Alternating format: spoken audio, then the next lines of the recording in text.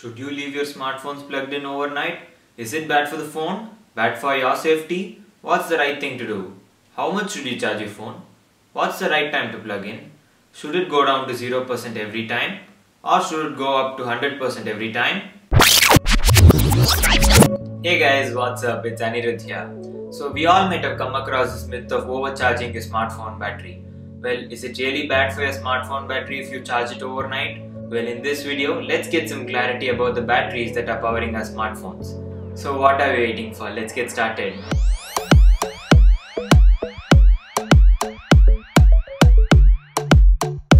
Myth number 1. You should charge your phone only after it gets completely drained to 0%. Well, this is completely false. Let me tell you why. The batteries that we use in our smartphones are lithium-ion batteries.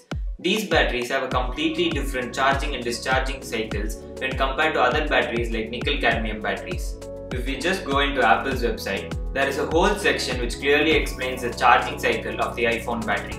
As you can see, a complete discharge cycle doesn't mean that you have to necessarily discharge your battery from 100% to 0% at once. So, if you discharge your phone to 25% today and then charge your phone to 100%, and then discharge your phone to 75% tomorrow, that is considered to be a complete discharge cycle. So, you can charge your phone whenever you want to. Myth number 2.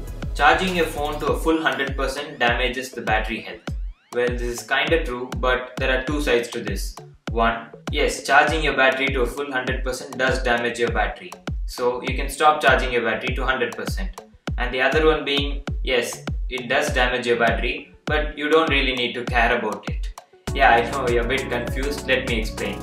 While charging your battery to 100% does damage your battery's health, it is not so significant that if you plan on changing your smartphone every 2 to 3 years, then it will not matter to you. But at the same time, if you're a person who doesn't use your phone that much, or you're planning on keeping your current smartphone for 4 or 5 years, then it's safe for you to keep the battery percentage between 25 and 85. By the way, if you like what you're watching, then do subscribe to the channel by pressing the subscribe button down below. Myth number 3. Charging your phone overnight might overcharge your phone.